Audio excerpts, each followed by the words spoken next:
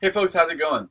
I want to share with you this document that I've put together. And in fact, this document was put together both by me and by students in one of my on-ground classes. So we kind of wrote a paper together as this model paper. And in this document, I've included the thesis, and I've also included some body paragraphs that give you a sense of what I'm looking for in Project 2. So if you look here, you can see that we have a thesis that's multi-claimed, and I've actually numbered the claims down here.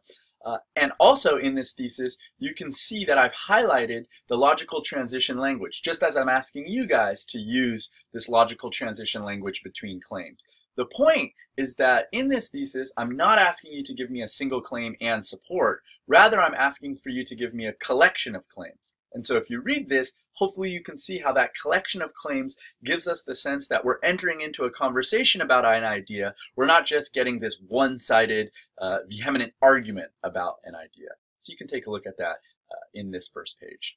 As you continue through the document, you'll see that I have a variety of different body paragraphs. The first body paragraph I've included is a body paragraph that uses no outside research at all. The only thing in this body paragraph is my own thinking, or the student's thinking. We put this together as a class. And so if you look through here, I've actually color-coded the annotations. So you can take a look at the claim. You can, up here in yellow, you can take a look at how we've returned to the claim as we've put the paragraph together, and also how we end on that claim.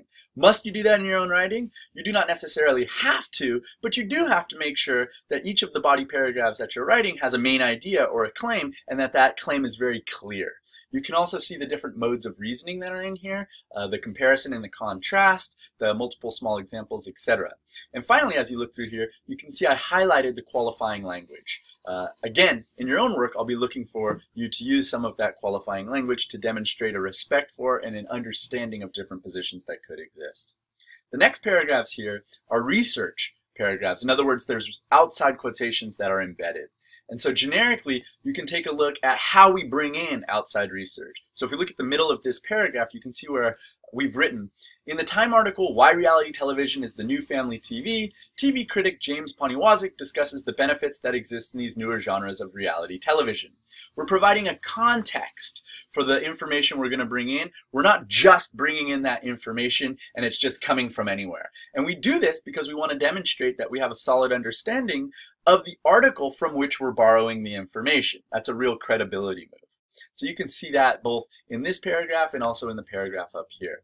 Also, again, I've annotated all of the information in here, or I've color-coded all of that information, so you can see the different modes of reasoning and the other kind of academic moves that are happening in these paragraphs. So feel free to take a look. I think a study of this will give you a good understanding of what I'm looking for in this second paper and in the second draft.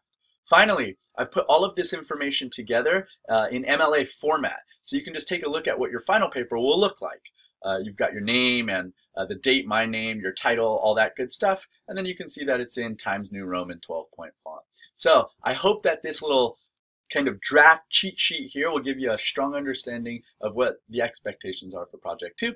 If you have questions, as always, let me know. Oh, final point. This isn't a complete draft, but it does give you a good understanding. Take care.